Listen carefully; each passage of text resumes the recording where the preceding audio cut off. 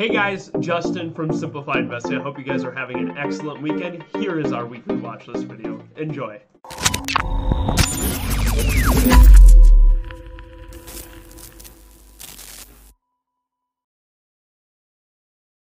So getting things started, QQQ extremely weak. And you'll remember we mentioned up here to look for that correction because we got this CPI print that came in here and all of a sudden we got this massive sell-off. We formed this flag, gap down that sold off, gap up that sold off, and now we're just putting in lower highs, lower lows, lower highs, and lower lows here.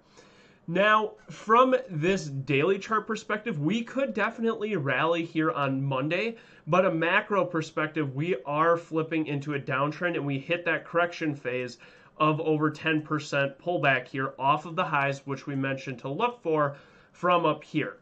So for me, longs are on the table, back over 453.56, target 457.12, and then this 471 area.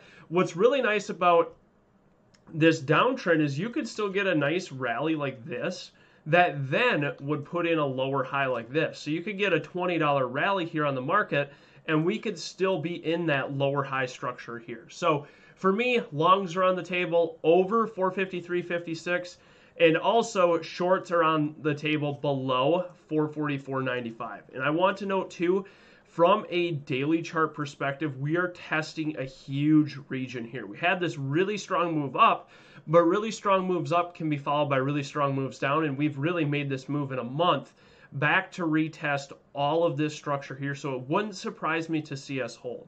So using those two levels, 444.95 to short and back over 453.56 to take longs here to the upside this week. And the first move is going to be Apple. It's the strongest mega cap name that we have. Earnings were pretty good. What would be awesome is a weekly buy over this high and really over 225. I think we could trade a very strong bar back up into these 52-week highs here and definitely keeping that set up on watch here. And when you go in to the daily chart here, if we get this failed breakdown, you can see we tested over prior day high and failed.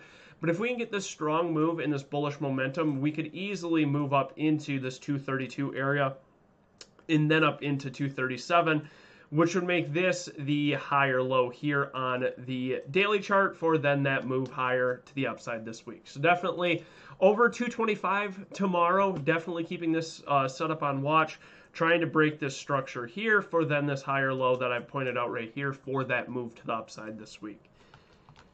Amazon potential bear trap washout, that retested structure. So we retested 160.85, which was this prior area right here, held very strong and nice strength right here, similar to what we got here. So if we get anything over this 169.76, I think we can rally easily back up into 174 on this bear trap right here that then trades higher. So watching this over 169.76 to retest structure up here into 174 this week.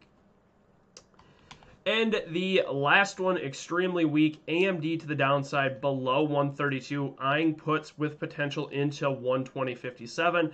And we're setting up this 1, 2, 3 to the downside here and really a small bear flag. So anything below right here, really liking shorts down into then this 120.57 area for that continuation move to the downside. And looking at the weekly chart, very, very weak. We tried to rally up here, failed, slammed lower. So I think if we get this move lower below this 132 area, I do think we can see that sell off back into this structure down here. That being said, that wraps up our watches for the week. I hope you guys enjoyed this video and let us know down below what you guys are watching. Thank you guys, and I hope you all crush it.